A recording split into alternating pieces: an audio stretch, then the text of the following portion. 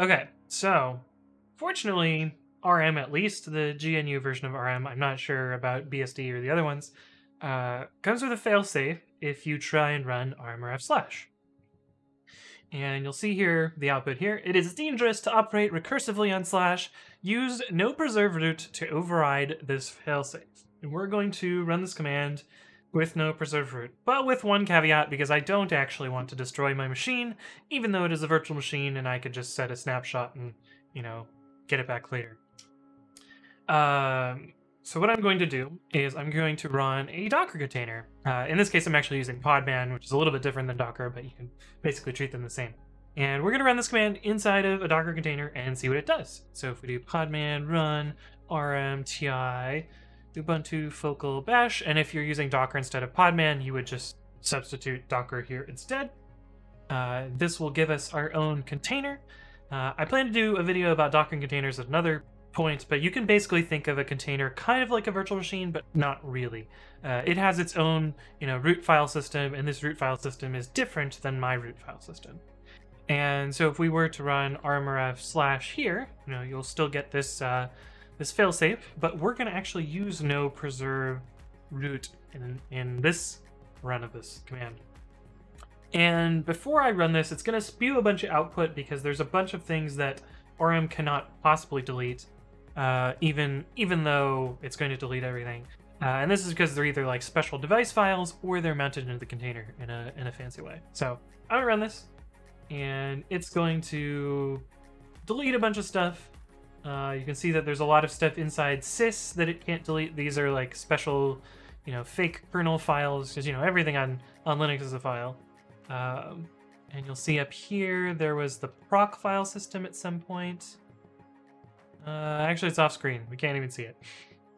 But anyway, we've run rmrf/, and interestingly, after we've done this, a lot of the utilities that you come to depend on are gone. So if I try to run like ls, for instance, you can see that there's no ls command anymore because that's gone. It's been deleted.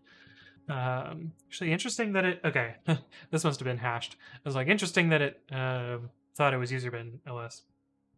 But you could still kind of poke around this file system even without the executables, because bash is a shell, and there are a lot of shell built-ins that let you do similar things.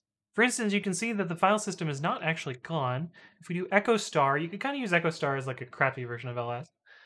You can see that some of the files are still here. And depending on which container runtime you're using, you may or may not see some of these. Like, I believe you won't see a render if you're using Docker. But you can actually poke around inside each of these. So if we do echo dev star, you can see that there's a bunch of device files that have still sat around. I believe there's hosts files and etc. Yeah, you can see hostname, hosts, and resolve confer are hanging out there. And the proc file system, which represents all of the processes on disk and various other things. You can see that is still around, and you can still see process 1 is still there. The reason bash continues to work is when you start an executable on Linux, the executable is loaded into memory, and even if the executable gets deleted off disk, the memory version of that code can continue to run. And so that's why I'm still able to poke around in here. And interesting that I've done in the past is I've taken a broken container like this one where I've run rmrf/, and you can actually use another container to bootstrap it back to life, basically. And the way that I've done it before, let's see if I remember how to do it. Podman, create. So we started with Focal. Let's actually downgrade it to Xenial for the fun of it. So we're going to create a container, and then we're going to export that container to a tar file. I know I have a script that does this. Let me look up what the script does. And user space to container. Oh, it's -o. Okay, so we're going to export this container. So we've created a Xenial container. We're going to export it to a tar file. This is basically taking the root file system of that container and putting it into a tar file. And you can see that this tar file here is actually, oh, it's not that big. It's 86 megs. We're going to extract this out to a directory here, tar-xf out.tgz. And so you can see this is the root file system of that container. We're going to delete a few things out of here because I know that breaks.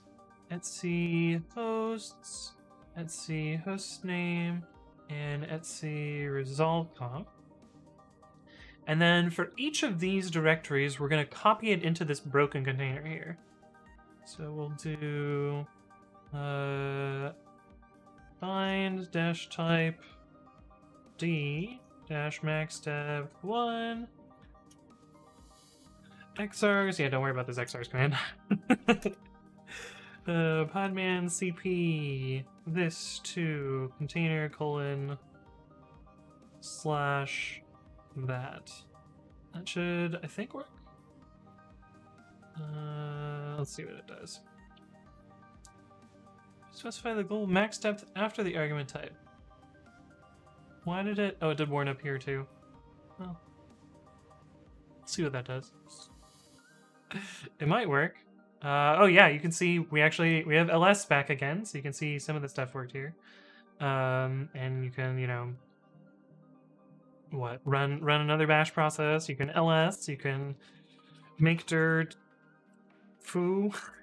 You basically have a working file system again. I'm actually gonna control C this because I don't actually know what it's waiting on. But yeah, you can see that you can rebuild a valid container. And you know, if we cat etc lsb release, you can see that we've converted the original focal container into a Xeno container.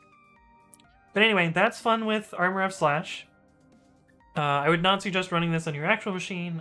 If you're going to use a virtual machine, make a snapshot beforehand, that way you can restore it. But it's, you know, relatively safe to play around with this in Docker, and kind of fun to see what happens here. But anyway, hopefully this was interesting. If you guys have additional stuff you want to see, leave a comment below or reach out to me on the various platforms. But thank you all for watching, and I will see you guys in the next one.